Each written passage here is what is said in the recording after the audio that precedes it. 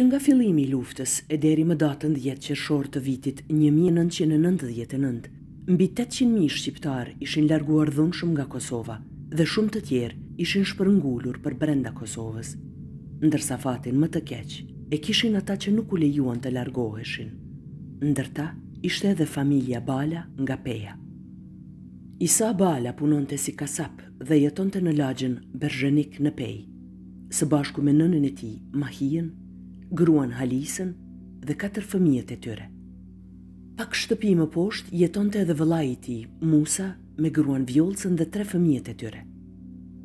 Me datë 12 qershor të vitit 1999, rreth orës 9 të mbrëmjes, ata ishin të gjithë së bashku në shtëpinë e Isa Balës, me qenë se nuk kishte energji elektrike, po përgatiteshin për të fjetur. Rreth orës 9:30, dëgjon britma dhe krisma të forta në derë. Isa hap derën dhe në shtëpi hyn 7-8 burra me uniform kamuflazh dhe të armatosur.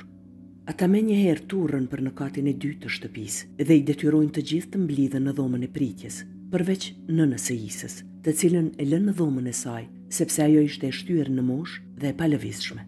Ata pyetën nëse aty janë Isa dhe Mus Bala.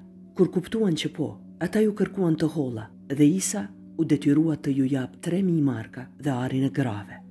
Pastaj ata morën me vete Isën dhe Musën, ndërsa të tjerët i urdhëruan të qëndronin në dhomë.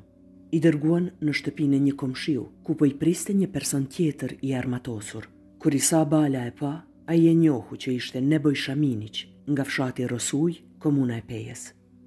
Personat e armatosur ja dhanë Neboj Shaminiqit paratë dhe arin, por ai urdhëroi Isën të sjellë më shumë para.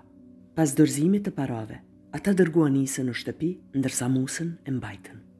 Kur arritën në shtëpi, 2 persona e futën Isën në dhomën ku ishin edhe të tjerët. Njëri prej tyre mori Vjollcën dhe e dërgoi në dhomën tjetër, ku edhe e përdhunoi. Dhe më pas e ktheu në dhomë.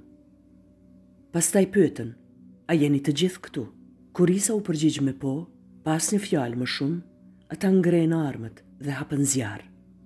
Në mes të plumbave, Isa dhe djali i tij 8 vjeçar Vetoni arritën të largohen dhe kërkuan ndihmë në shtëpinë e fëqiut të tyre. Gjatë asaj kohe edhe djali i vogël i Musës, Roni, 4 vjeçar, shkoi në dhomën tjetër te gjyshja Mahija, e cila e fshehja të poshtë këmbëve të saj. Gruaja e Isës, Halisja, edhe pse ishte e qelluar 8 herë në krah dhe gjoks, u zvarrit për të shikuar nëse dikush ishte gjallë, dhe aty pa se Nita, vajza e Musës dhe Vjollcës, ishte e plagosur rënd. Pas pak kthehet Isa në shtëpi dhe sheh Halisën dhe Nitën. Në dhomën e nënës së tij, Isa e gjen edhe Ronin dhe e merr me vete. Rreth orës 5 të mëngjesit, ai shkon në qendër të policisë ku kërkon ndihmë mjekësore për Halisën dhe Nitën, të cilat i dërgojnë në spital. Atë mëngjes, Nita nuk arrin të përballojë operacionin dhe vdes në spital. Me datën 14 qershor 1999, Isa, me ndihmën e disa fëmijëve, hapi 6 varre në varrezat e qytetit, ku varrosi 3 fëmijët e tij, Hajriun, Dardanën, Agonin, si dhe Vjollca Balën me 2 vajzat e saj, Rinën dhe Nitën.